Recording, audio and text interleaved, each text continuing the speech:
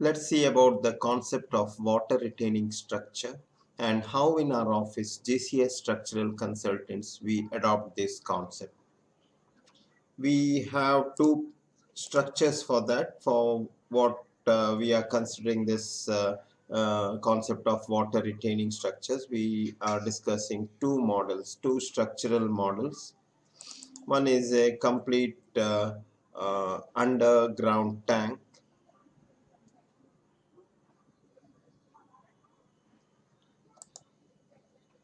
This is the full three-dimensional underground tank.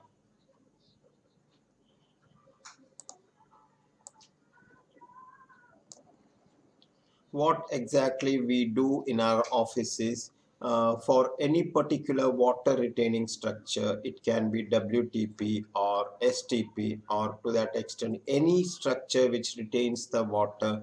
We model the complete water retaining structure as a whole.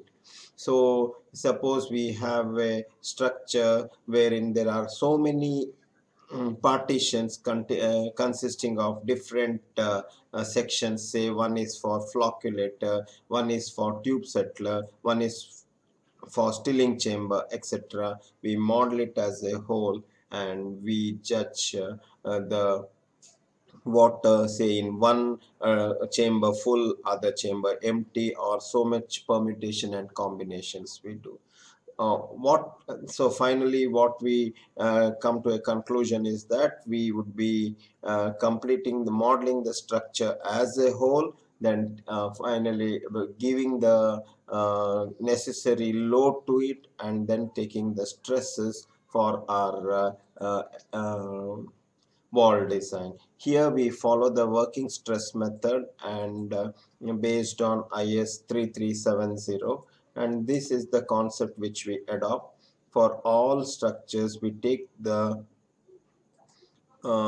concept as it should be a crack free structure in water retaining structure as per 3370, and we do adopt this concept consisting of calculated direct tensile stress by permissible tensile stress plus calculated bending tensile stress by permissible bending tensile stress should be less than or equal to 1, which makes it the structure crack free.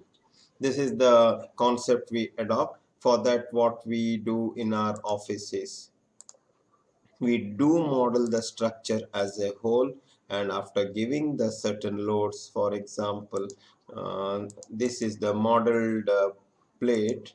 um, we just take the results of this plate. We'll get 8 stresses due to the, say I have taken one load here for that particular plate, and we have the 8 stresses. That is, these are the moment per unit width, these are the shear stresses, and these are the membrane stresses, in plane shear stress. So we do have these 8 stresses, and we have the wood armor equation which is calculated based on these 8 plate stresses, and finally we calculate the steel required based on this concept. And the concept of wood and armor equation, we have a separate video on that. So I'll not be discussing about that concept now. So these are the 8 stresses, plate stresses, for which we design the water tank's wall, and we see that the stress when we consider for water tank design is not to exceed 130 Newton per millimeter square. This is as per IS 3370 code. So this is what we follow in the design of water retaining structure. And as a summary, what we do in our office is whatever the quantum of water retaining structure, maybe it's a small water retaining or a big water retaining, we model the water retaining as a whole. Sump or a septic tank or any other structure related to water or subjected to water force, we model it as a whole. And even sometimes for the water retaining structure inside the ground, one part of the water retaining structure would have uh, uh, the way it has to retain the soil. Even then we model it as, or we give the soil load in one direction and other direction in water, and we do not merge these two combinations, these two primary loads. We consider one at a time. Probably one side water is there and other side there once when we consider the hmm, soil pressure, there is no water inside. And moreover, this particular structure, for example, this particular structure, if it has resting well below the ground, there is a chance that due to uplift or due to water table being high, this particular structure may be uplifted. For that purpose, we do have a check such that our whole structure is including its dead weight and the soil weight all round will be such that the uplift force is nullified by at least 20% more. That means the factor of safety against the uplift is 1.2. That concept we do follow in our office. And one more thing, if it is a framed structure, we do the frames as per our design, and we about that the water retaining structure is rested. And if it is the OHSR, we do the same concept, adopt the same concept of this wood and armor equation stresses. That means we model the OHSR as a whole, and the cylinder, top top conical dome, bottom conical dome, all these stresses we do model in our mm, water tank model, and then we take these stresses for our analysis and finally the design. Here, see now this point at this particular junction here, we have two walls meeting at this point here, this and this, or in other opposite area also. So the plate stresses what we do consider here, suppose this is the plate stresses what we earlier saw.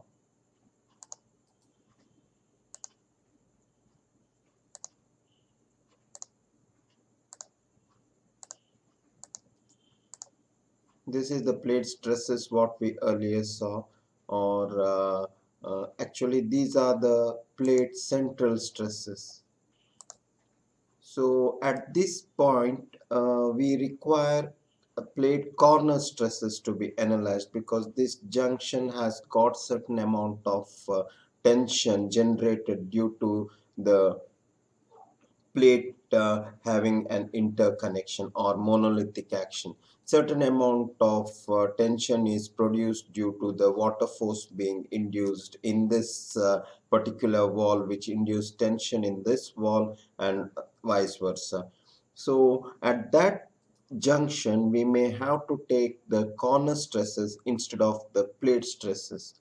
So we do adopt two techniques in our office. Either we go for a corner stresses calculation, or we go for haunch. We try to give a haunch. We may observe in most of the tanks we do have certain amount of haunch.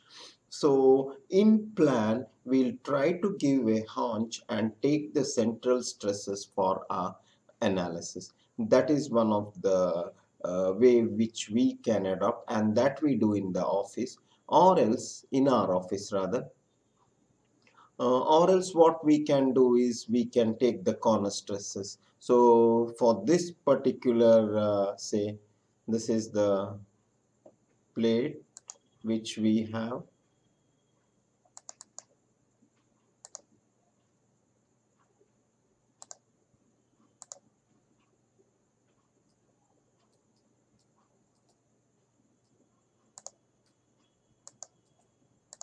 We'll go to the output and take the plate corner stress.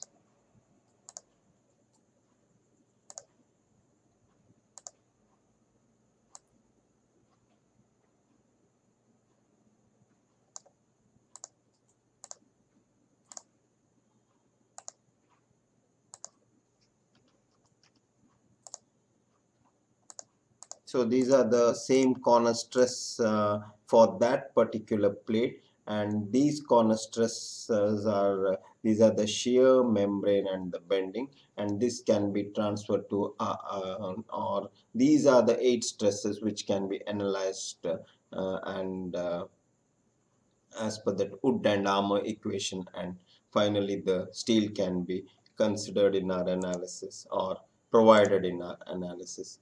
That's what we do in our office. Either we go for corner stress analysis or provide a haunch wherever applicable, and we generally prefer haunching instead of going for corner stresses, which will simplify our results or simplify our analysis. If case permits that we shouldn't use or haunch is not possible in that particular junction, then we go for the corner stress analysis.